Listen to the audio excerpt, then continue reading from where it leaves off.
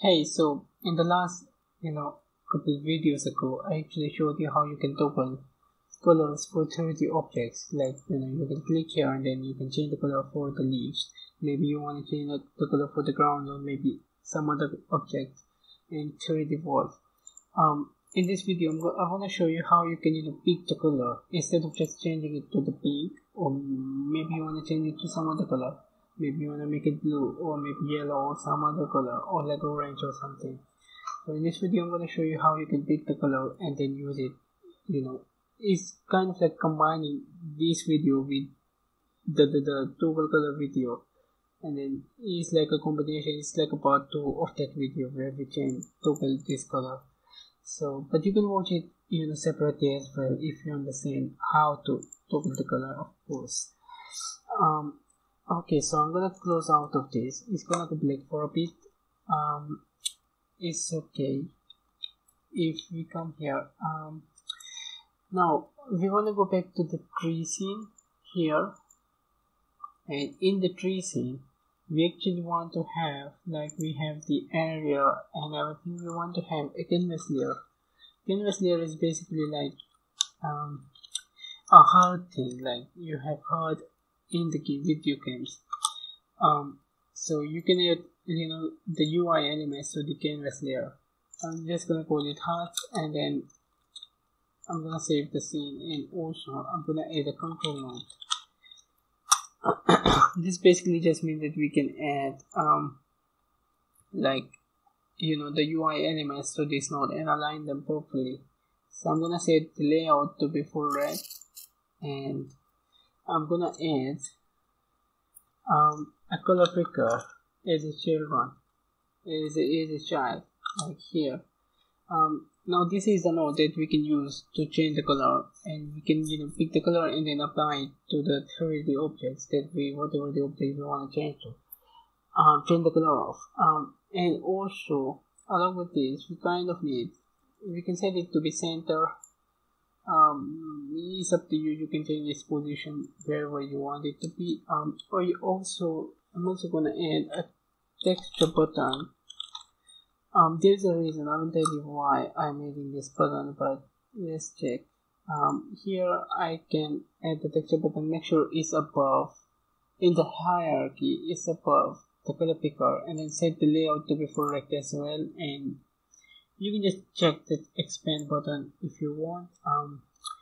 Yeah, and then I think as in terms of like in the scene tree, we are kind of done for now. And I can go back to the color picker and then go to the node section and then connect the signal for the color change signal. Like we want to connect it to a function, and I just hit right click and then connect, and then I can just hit connect to the trees. It's correct here, tree scene, and as a function, and then whatever color we set it to be in this color picker is gonna send this color values, RGBA values, here in this function, and then we can use it further for our own advantage.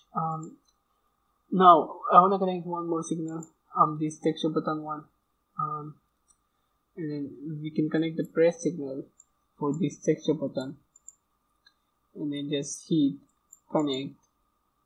And now whenever this is pressed, this function is going to be called. Now back to the tree scene. Here we are kind of changing the colors, and here is actually what happens. Like if I go back to the world environment scene, basically what's happening is, if we click here, there's an area node. If we go to the tree here, it detects the click and then it passes the click here, and then it says to change the color.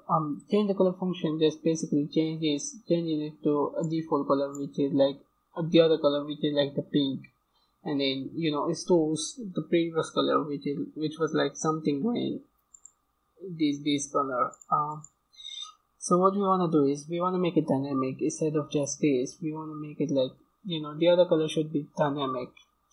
So what we have to do first is, instead of changing the color immediately, we want to comment this, and we want to actually show control node show. Why am I doing this? Because by default we don't want this to be visible when our game is like running. If I open this, if I turn it on, you can see that the color picker is already visible, which is not what we want. If I go back, and then if I go back here, we actually want to, whenever the game starts, we want to hide the control node. If I come back here, we actually want to hide it, and then only show it whenever we click on a tree. Okay, so that's for that. And after that, when we change the color and we get the signal from the color picker that the color has changed, we can, in here we can call change color function, this function, and we can remove it from here. But instead of just calling it, if we want to call it with the color, the color we selected in the color picker, but kind of we have to modify this function, so we can get the color here as well. Now error should disappear, but it's not using it. So what we can do is that we just set material.albedo color to the color, and then for now let's just return. We are not gonna run the code below it. You can delete it. I'm just gonna keep it there until I make sure that this works.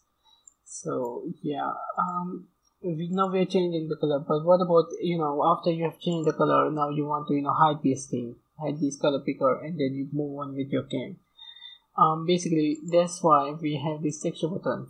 So whenever you click outside of this color picker, it should run this function, and in here we can just hide the control node. Oops, there. Instead of showing it, we can just hide it, and this should work as well, hopefully.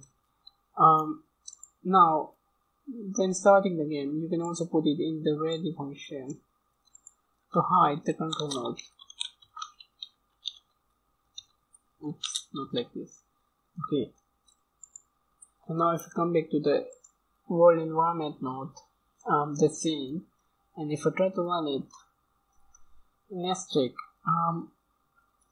So what's happening is that if we click here, it should show the color picker, and then we can change the color here. You can see that I can easily change it to be any other color.